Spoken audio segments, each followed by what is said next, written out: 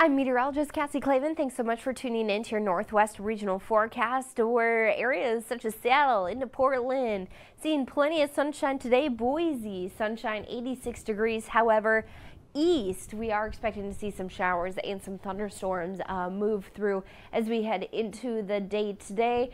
As we take a look at some of our rain totals that we're expecting over the course of the next few days, overall rain doesn't look to be too significant.